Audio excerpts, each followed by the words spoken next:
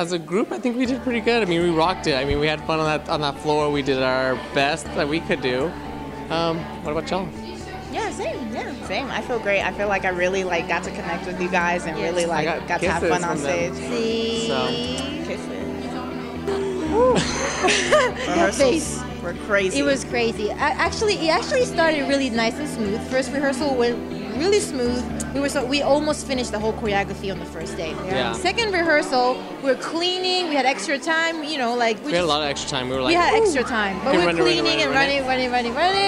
And then towards the end, things started changing. We had to change some choreography. Next day, we had to come in early to do extra rehearsals for choreography. Yeah. So it was a lot of change till today. Right before the show, we actually had to change one part. Yeah. Yes. So it was more like mentally exhausting, challenging, but we pulled it off. So it's good. I think in those moments, I think it's because we always have the opening number, and the opening number is like very exciting to work with each side.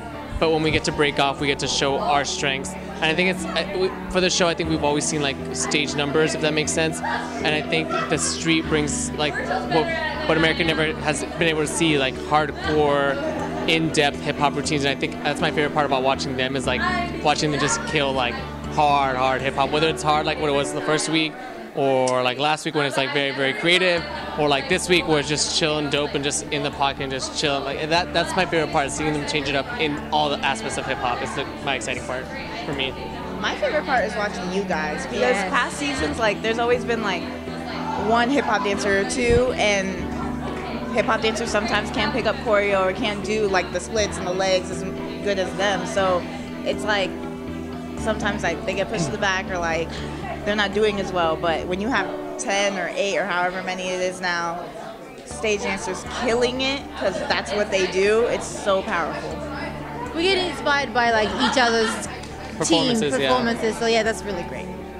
I think as far as any criticism from week 1, 2, and 3, it's just a matter of all of us taking our individual critiques and making them a cohesive like package to get us all ready, whether it's just for next week or hopefully the finale. It's just taking each critique and making it to make you better every week and every day. The rest of your life. Careers. Yeah. Message for the fans.